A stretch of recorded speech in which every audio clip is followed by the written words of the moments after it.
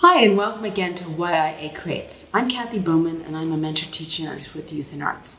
Today we're going to be doing letter layering, and this project is inspired by the numbers paintings and drawings by artist Jasper. I've got an example here of a black and white one, and you can see how in this case he used the numbers 0 through 9 to layer them. And I want you to look at this and say, why did he layer the numbers? Why didn't he just write them out? But he chose to do them this way to make them look more interesting, I think. So we're going to do the same thing, but instead of numbers, we're going to use letters. So the first thing I want you to do is pick a letter. I'm going to start with, I think pick 5. So I'm going to pick Z, M, T, C, R to start with. You want to pick letters that are different. Some are long, tall, some are short, some are curved, some are angular. So think about the shapes of the letters that you're picking. I'm going to start with Z. So I'm going to take a pastel, and remember, if you use it on the side, you get a thick line. Use it on the point, you get a thinner line. So I'm going to use it on the side, and I'm just going to make, or use it on the top, the point. I'm going to make the letter Z. Okay. Now, if I want to vary this to make bubble writing, I just go very careful around it, curving around it equally, curving around all those angles.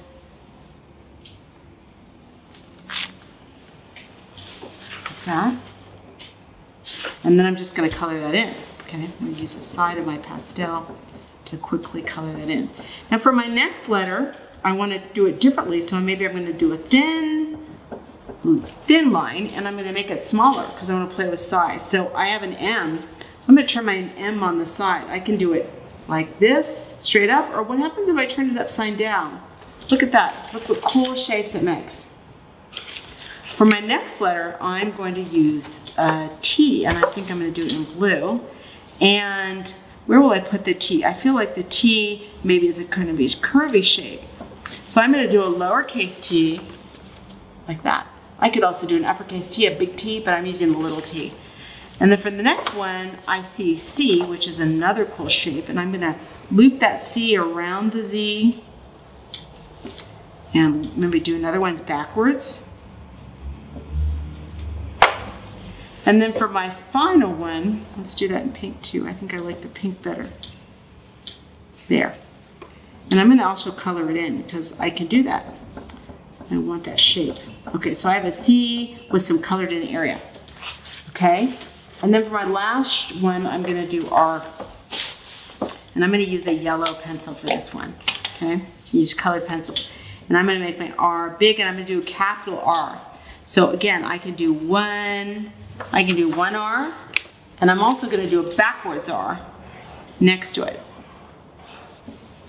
So I could keep going. I could keep using the same letters over and over, making big shapes, making little shapes, making all kinds of shapes just to make different designs and ways of moving. So I'm just going to finish this. And then once you've got your composition, I'm going to just do that there. Once you've got your composition, then your arrangement of letters. Then I want you to look at the spaces. So this is a positive space that the letter makes. This is the negative space, the space in between the letters. So I want you to think, what interesting shapes do I want to color in to add to my composition? Because now it's sort of an abstract composition. You can recognize and see some of the letters, but the more we work on it, the more we're focusing just on shapes. So I'm just going to do that. I'm going to color some in. When choosing colors, I'm looking for a mix of warm colors and cool colors. Now, what are warm colors?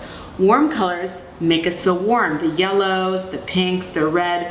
Cool colors are the greens and the blues. And if I use both, then I get a nice contrast. So since I'm starting with this nice, strong green color, I want to look for some other warmer colors to balance out that. So I have two strong parts of my composition, the cool colors, the green and the blue, and I'm going to balance them with the warmer colors, the lighter colors, to create interest and contrast in my design. It's a really important thing to learn as an artist. When do you think you're done? And that's something that only you can decide. So as you work on this, keep asking yourself, what happens next? And then when you finally get that little voice inside that says, I'm done, then you know you're done. So you can keep going. I'm going to do this one pretty quickly, and I'm going to show you another one I did earlier with different kinds of pastels that I really worked on blending color. So if you're using pastels, don't be afraid to use your fingertip and blend colors, or you can just use color pencils and keep it a little cleaner. That's it today for YA Creates.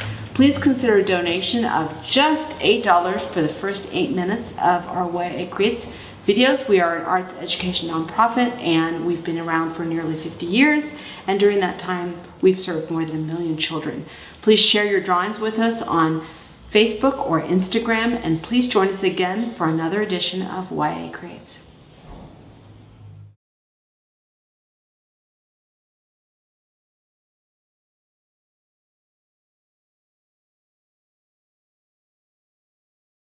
Hi, and welcome again to YA Creates. I'm Kathy Bowman, and I'm a mentor teaching artist with Youth and Arts.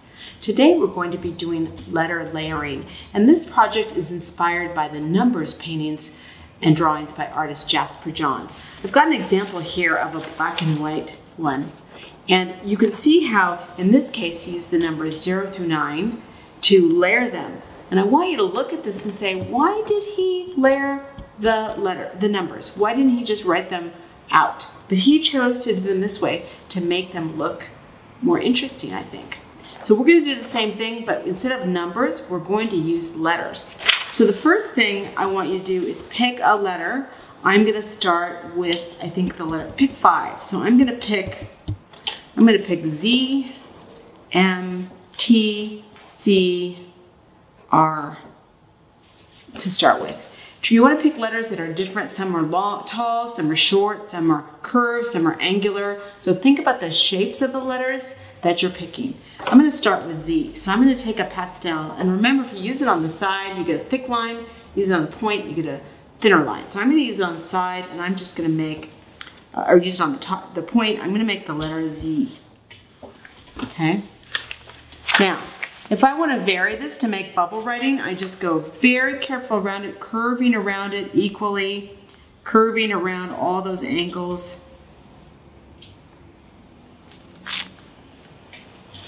Like that. And then I'm just going to color that in. Okay, I'm going to use the side of my pastel to quickly color that in.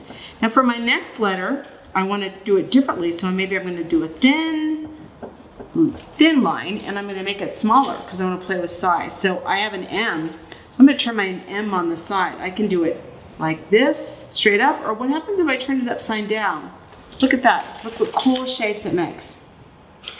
For my next letter, I'm going to use a T, and I think I'm going to do it in blue.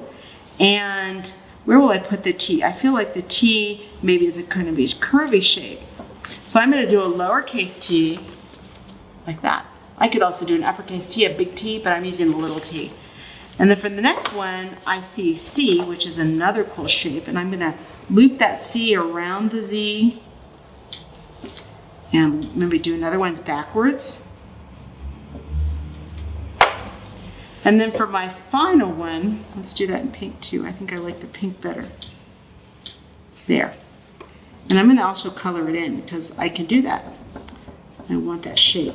Okay, so I have a C with some colored in area. Okay, and then for my last one, I'm going to do R. And I'm going to use a yellow pencil for this one. Okay, use colored pencil. And I'm going to make my R big, and I'm going to do a capital R.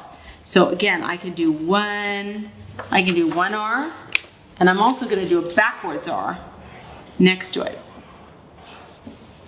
So I could keep going. I could keep using the same letters over and over, making big shapes, making little shapes, making all kinds of shapes just to make different designs and ways of moving. So I'm just going to finish this. And then once you've got your composition, I'm going to just do that there. Once you've got your composition, then your arrangement of letters, then I want you to look at the spaces. So this is a positive space that the letter makes. This is the negative space, the space in between the letters. So I want you to think, what interesting shapes do I want to color in to add to my composition? Because now it's sort of an abstract composition. You can recognize and see some of the letters, but the more we work on it, the more we're focusing just on shapes. So I'm just going to do that. I'm going to color some in. When choosing colors, I'm looking for a mix of warm colors and cool colors. Now, what are warm colors? Warm colors make us feel warm. The yellows, the pinks, the red. Cool colors are the greens and the blues. And if I use both, then I get a nice contrast. So since I'm starting with this nice, strong green color, I want to look for some other warmer colors to balance out that. So I have two strong parts of my composition, the cool colors, the green and the blue, and I'm going to balance them with the warmer colors, the lighter colors, to create interest and contrast in my design. It's a really important thing to learn as an artist. When do you think you're done? And that's something that only you can decide. So as you work on this, keep asking yourself what happens next. And then when you finally get that little voice inside that says, I'm done, then you know you're done. So you can keep going. I'm going to do this one pretty quickly, and I'm going to show you another one I did earlier with different kinds of pastels that I really worked on blending colors. So if you're using pastels, don't be afraid to use your fingertip and blend colors, or you can just use colored pencils and keep it a little cleaner. That's it today for YA Creates. Please consider a donation of just $8 for the first 8 minutes of our YA Creates videos. We are an arts education nonprofit, and we've been around for nearly 50 years. And during that time, we've served more than 1 million children. Please share your drawings with us on Facebook or Instagram, and please join us again for another edition of YA Creates.